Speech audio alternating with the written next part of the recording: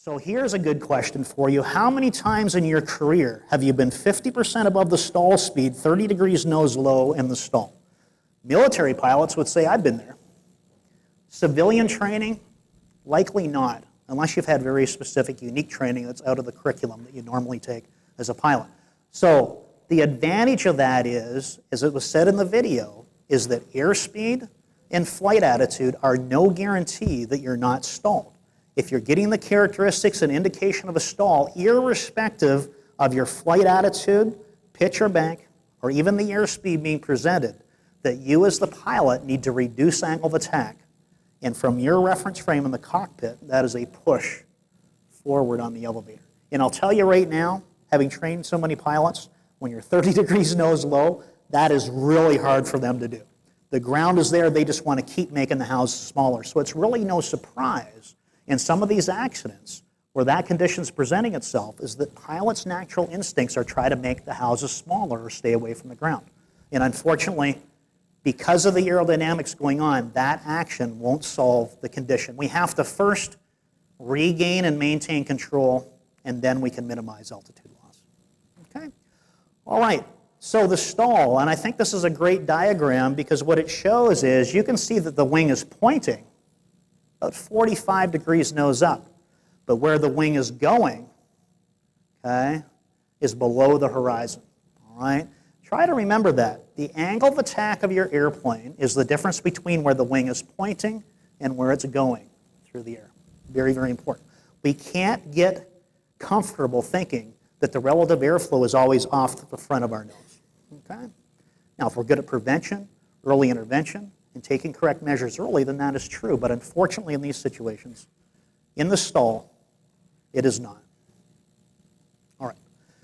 Let's go ahead and take a look at a skidded turn stall.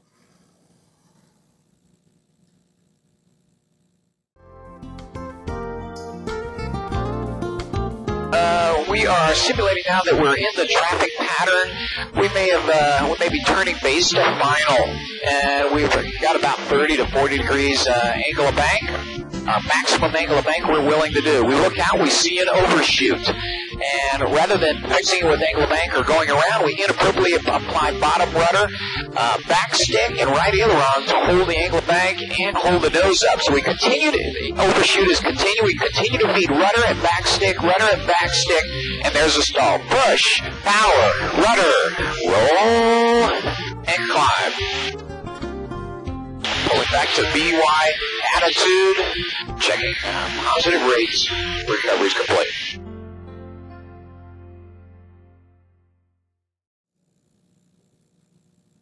Now you heard the pilot talking in that recovery, okay? We call that a strategy or a recall technology. What it is just a method of a pilot being able to take effective action in a crisis that they've been trained for. It's kind of out of the scope of our conversation here, but the most important part of that particular exposure is that they take a disciplined approach to diagnosing and solving the situation.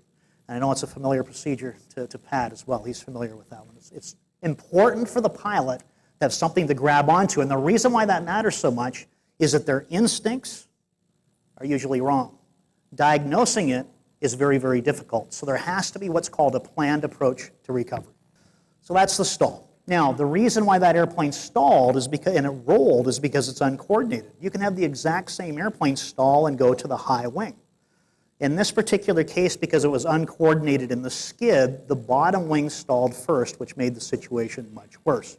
And as I talked about earlier, there are ways of diagnosing that. The good news is for many pilots out there, in our training, we don't often differentiate between a slip and a skid. We simply call it a cross-controlled stall, okay? The good news is that especially in small airplanes, sometimes even in big airplanes, although your passengers don't like it very much, is that you can actually slip an airplane, all right? As we get into bigger airplanes, all right, is that we use geometry and configuration to get down and slow down. But the little operators out there can still use a slip to allow the airplane, the relative airflow, okay, goes off the nose and they slip. And if they stall in a slip, the good news is that instead of going to a steeper bank angle like the skid, at least it's going to stall and go over the top to a more favorable flight attitude. The difference between these flight conditions is astronomical. The skid is energy depleting and prone to the stall spin. The slip is actually stall spin resistant, and when it does stall, it's more favorable. Now, do we ever want to go out and stall, let alone cross-controlled stall? No, we don't. The reason why this matters is because when these happen in the real world at all sizes of airplanes, it's unintentional, and the pilot very often doesn't even know that they're doing it. So in this particular scenario, in this particular uncoordinated stall, since it's unintentional, very often the first thing that grabs the pilot's attention is an uncommanded roll. There may or may not be a warning to the pre-stall warning, depending on the measurement systems, whether it's a pitot tube, an AHRS, whatever is measuring the stall of the airplane. Okay, let's move on to a little bit of a different topic now. So I kind of like that totally by accident, that my actual video pictures up here look just like the model I'm holding. So let's pretend that it was planned, Rick. So here we go. All right, so nose-low upsets. I do want to address a couple academic issues here because I'm on the topic of angle of attack. All right, so very often in an airplane upset, this could technically be called a rolling upset. Right, a rolling upset. Certainly it's a bank attitude problem, okay? It really, really is. So when you ask pilots what the first thing you need to address is in a rolling upset, very often it's counter roll. I need to roll this airplane back upright. And that's very effective until you start passing a certain threshold of experience, because what do 90% of pilots do when they get to this situation?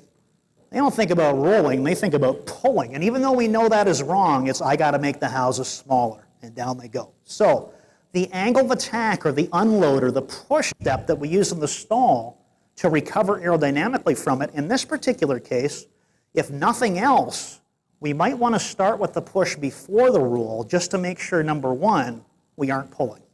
Okay? That's the advantage of having some type of a strategy. Now, ideally, we probably do want to unload the airplane. Okay? We don't, when we say unload, I want to make sure it's clear that we are not talking about angle of attack. When we say unload the airplane, we're talking about a half G. Right now, I'm under 1 G due to gravity. When I unload, I'm kind of light in my shoes, but it's not negative G. I'm not pushing myself out of the cockpit, because in this particular situation, the unload, number one, helps us minimize that dive angle that we would do by pulling. All right? Also, by being unloaded, we actually have a better roll rate in the airplane by being at low angle of attack. And also it's eliminating asymmetric loading. If a pilot, due to their instincts, is prone to be pulling and rolling,